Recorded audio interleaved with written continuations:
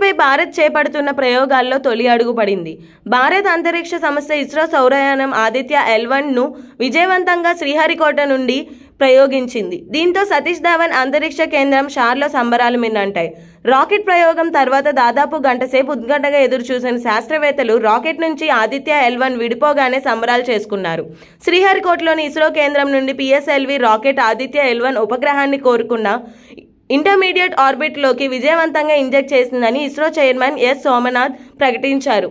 Aditya L1 space craft దీర్ఘవృత్తాకార కక్షలో inject చేయబడింది. ఇది PSLV ద్వారా చాలా ఖచ్చితంగా ఉద్దేశించబడింది.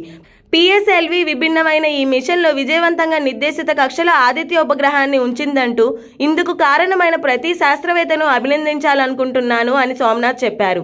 5 ఏళ్ల కాలంలో భూమికి అత్యంత సమీపంలో ఉన్న నక్షత్రం గురించి అధ్యయనం చేసేందుకు ఈ మిషన్ 1.5 మిలియన్ల కిలోమీటర్లు ప్రయాణించనుంది. ఈ మిషన్ ఇస్రోతో పాటు ప్రతిష్టాత్మక సంస్థల మధ్య సహకారంతో చేపట్టారు.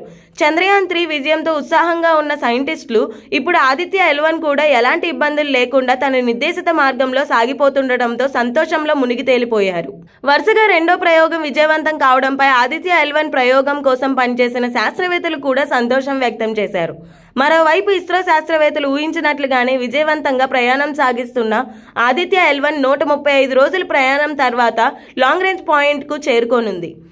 అక్కడి నుంచి 5 ఏళ్ల పాటు సూర్యుడి గురించి కీలక సమాచారాన్ని భూమికి పంపనుంది. ఇవాళ ఉదయం PSLV C-57 రాకెట్ ద్వారా ప్రయోగించిన ఆదిత్య L1 అంతరిక్ష నౌక దాదాపు గంట సేపు ప్రయాణం తర్వాత రాకెట్ నుంచి విడిపోయింది. ఇక అక్కడి నుంచి తన సొంత బూస్టర్ల ద్వారా L1 పాయింట్కు తన ప్రయాణం సాగించబోతుంది. సూర్యుడికి భూమికి మధ్య ఉండే వాతావరణం, సౌర తుఫాన్లు, వాటి వల్ల కలిగే ప్రయోజనాలు, నష్టాలు, ఇలా చాలా అంశాలని ఆదిత్య L1 మిషన్ అధ్యయనం చేయబోతుంది. దాదాపు 4 నెలల తర్వాత 15 లక్షల కిలోమీటర్లు ప్రయాణం చేసి L1 పాయింట్కు చేరుకోబోతున్న ఆదిత్య L1 నౌక అక్కడి నుంచి 5 ఏళ్ల పాటు కీలక సమాచారం భూమికి పంపుతుంది. దీంతో US, ఐరోపా స్పేస్ ఏజెన్సీల తర్వాత సూర్యుడిపై ప్రయోగాలు సాగిస్తున్న సౌర మిషన్లు సరసన ఆదిత్య L1 కూడా చేరబోతుంది. Thank you everybody for spending your time watching this mission and also supporting us and congratulating us, and we joined the entire country. We are very proud of the fact that we could do this mission, Aditya L1 mission, just following the Chandrayaan 3 activities, and all of you are aware that the lander and the rover are still functioning, and our team is with the scientific instruments doing a lot of work now. And the good news is that the rover has moved almost 100 meters from the lander, and we are going to start the process of making both of them sleep in the coming 1 or 2 days, because it has to withstand the night.